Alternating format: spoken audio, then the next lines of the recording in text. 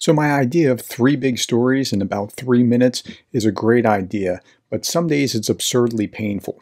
So I give myself the freedom to expand if necessary. And today we have to go over five big stories. So the first one is a carryover from the last couple of days where Macron said this and then Schultz said that. And so Macron didn't take off the table boots on the ground of NATO forces in Ukraine. The rest of NATO went ballistic, no pun intended, and said, "Oh, we're not going to do that. That's not the agreement." And Olaf Scholz also was one of those saying that, but he was saying that while he was also talking about why he's not delivering the Taurus missile because it has to be controlled in Germany, and that would be creating a problem because then Germany would be implicated in something being sent into Russia. Now, that's kind of an excuse. I'll be talking to a German professor shortly about this to understand what's going on, and hopefully we'll have some more understanding of that. But okay, UK says that Ukraine's business how donated cruise missiles are used. That's the right position. We gave it to them, they shot it. It's not us. Britain said on Wednesday that how Kyiv uses donated cruise missiles is the business of the armed forces of Ukraine. It's the right position. The UK, along with other allies, is providing a range of equipment to Ukraine to help it counter Russia's illegal and unprovoked aggression. German leader Scholz saying on Monday that Berlin could not emulate Britain and France in sending long-range weapons to Ukraine and supporting the weapon systems deployment. So again, he vetoed the idea of Taurus but allowed other things. He has repeatedly refused to provide German Taurus missiles, fearing they could be used to hit targets deep within Russia. This is a very long-range weapons, and what the British and French are doing in terms of targeting and supporting targeting cannot be done in Germany, Schultz said. In my view, it would be unjustifiable if we were to participate in targeting in the same way.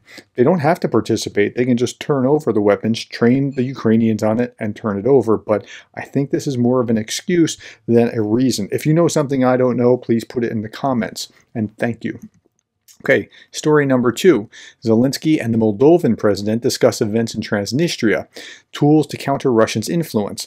So Zelensky meets with Sandu at a meeting. They're already meeting at a meeting, and they're discussing recent events in Transnistria. Thank you for your words of support. We are absolutely on your side. We support you and your people, Zelensky said. Well, what's he talking about here? Well, he's talking about this. This is today in RT. NATO applicants breakaway region asks Moscow for help. Well, remember, that's the same song sheet that the Russians sang from the first time when they entered into Ukraine, and the second time in 2022. Russia has pledged to address Transnistria's plea, while Moldova has condemned the call as propaganda declaration. Transnistria, an unrecognized republic that split from Moldova in the early 90s and asked Russia on Wednesday for help amid mounting pressure. The call was made at a Congress of Transnistrian legislators at all levels, which adopted a declaration on the matter. The lawmakers asked Moscow to take measures to protect Transnistria amid mounting pressure from Moldova, stressing that nearly half of the 450,000 people living in the unrecognized country are Russian citizens. How are they Russian citizens? Well, they're Russian speakers at least, and so that somehow provides justification to Moscow. Moscow promptly reacted to the call for help, promising to address it shortly. Quote, protecting the interests of Transnistria residents, our compatriots, is one of our priorities. All requests are always carefully considered, unquote, Russia's foreign ministry said in a statement. The Russian parliament will evaluate Transnistria's plea as soon as the document actually reaches Moscow. Konstantin Zatlin, a senior lawmaker in the lower chamber, the State Duma, told RIA Novosti. Apparently they don't have email there. The move has already been condemned by Moldova, which of course it would be. Now, I'm thinking Ukraine doesn't want a second front on the west, but if it were to kick off, I bet you they have a huge stockpile of artillery shells just over the border in Moldova, and that would be really handy right about now if you could grab it. Okay, turning our attention to America, this is story number 3. Nearly 24 European Parliament leaders urged Johnson to act on Ukraine aid. The leaders of 23 European parliaments are imploring Speaker Mike Johnson to take up and pass additional assistance for Ukraine amidst its war with Russia. Quote, "We believe that thanks to your personal leadership, the Congress will demonstrate historic bipartisan unity in support of the collective effort to assist Ukraine," they wrote in an open letter. And here's the open letter with all these different parliaments and whatever. This was just yesterday. The plea comes as Ukraine repeatedly indicated it's running low on ammunition amid the ongoing war with Russia. They really are. That's why they had to get out of Dodge and Avdiivka. They really do need this. This isn't joking. Johnson's office said in response that while Speaker Johnson believes we must confront Putin and is exploring steps to effectively do so, as he has said at the White House, his immediate priority is funding America's government and avoiding a government shutdown. They can avoid a government shutdown with a continuing resolution. They don't have to have this fight unless they choose to do that, and it's disingenuous to say anything other than that. Meanwhile, Biden officials are weighing giving Ukraine weapons without replacing U.S. stocks right away or waiting for Congress to provide the funding.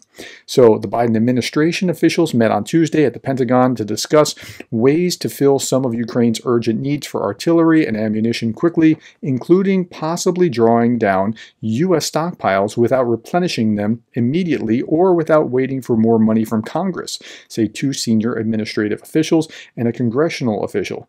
Well, that's something. I mean, that's pretty significant if they go and do that. The discussions reflect growing alarm in the administration that Ukraine is poised to run out of key weaponry in the next few weeks, including 155mm artillery rounds and air defense munitions. Right, so they're spending like Patriot rounds, they're shooting down these planes, but they only have but so many Patriot missiles in order to shoot these planes down, and when they run out, it's going to be absolutely devastating if they do run out. Okay, but after months of fiercely protecting stockpiles in the name of military readiness, Pentagon officials are now warming to the idea of accepting some risk to U.S. readiness in order to keep Ukraine in the fight. That's the military brass is now shifting gears and going, it's this desperate that they have to do this or it's going to be all over. The House is not expected to move on Ukraine aid until at least late March. So if you're looking for it to come like this week or next week, it's probably not going to. But even if that happens, the process is not expected to be swift, given GOP opposition in the House to a Senate bill that passed earlier this month. Two congressional officials say that the goal is to pass Ukraine funding in the third week of March in order to sustain that country in its war against Russia, and they anticipate a vote by the end of March. If the House can't get funding passed by then, the administration can take the ammunition from U.S. stockpiles, quote, but to do that now would absolutely kill us, one congressional official said. No pun intended with the kill us, but yeah, I mean, they're in the midst of the negotiations. And again, this is a process and it takes time. They don't need to do this right now, but if you're following how the process works, they have to be able to work through the process. But while they're saying it'll kill us, it's actually killing Ukrainians right now. So this is absolutely tragic. Okay, next story. This is the last story, or second to last story. Yeah, Russian authorities are reportedly systematizing the adoption of deported Ukrainian children in Russia. This is absolutely horrible. Every time I see anything about adopted children from Ukraine into Russia, I pay close attention to this. This is from the Institute of the Study of War. Russian opposition outlet Vertska reported on February 27th that Russian authorities in Moscow Oblast created training programs for people potentially considering adopting illegally deported Ukrainian children in Russia. The program reportedly falsely conflates Ukrainian and Russian culture and reportedly tells participants that their main objective is to create a second homeland for Ukrainian children in Russia, that they will need to overcome difficulties in international differences. So we're going to wipe out their understanding of where they came from in Ukraine and rewrite the system. Participants of the training program must undergo interviews in which Russian authorities ask if they have Ukrainian friends and relatives, and the ISW continues to assess that this is basically genocide. I mean, that's what it amounts to. Okay, today is the 9th anniversary of Boris Nemtsov's death. Now, if you don't know who Nemtsov is, I didn't really have a good handle on this either when I was talking to Zach the Russian. By the way, go and watch the video from Zach the Russian. Our interaction just dropped today. But last Saturday, he and I sat down in a restaurant and we're just talking some things over, and I was picking his brain. And he mentioned Nemtsov, and I was like, Nemtsov? I mean, I could barely put any pegs to that name. And yeah, but you know, he was a bigger figure than Navalny at the time back in 2015, especially in Russia. He was killed on February 27th, 2015 in the center of Moscow. At the last years of his life, Nemtsov opposed Russia's invasion of eastern Ukraine. Before his murder, he was preparing a report called Putin War, which was published by his supporters after his death. So he was basically the Navalny of 2015, but he was actually bigger than Navalny, and if that makes sense. And if you were in Russia, you would understand this, apparently.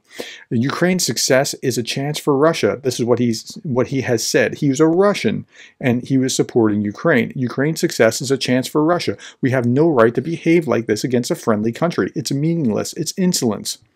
He also said we must say no to war. We must say Russia and Ukraine without Putin. Glory to Russia, glory to Ukraine.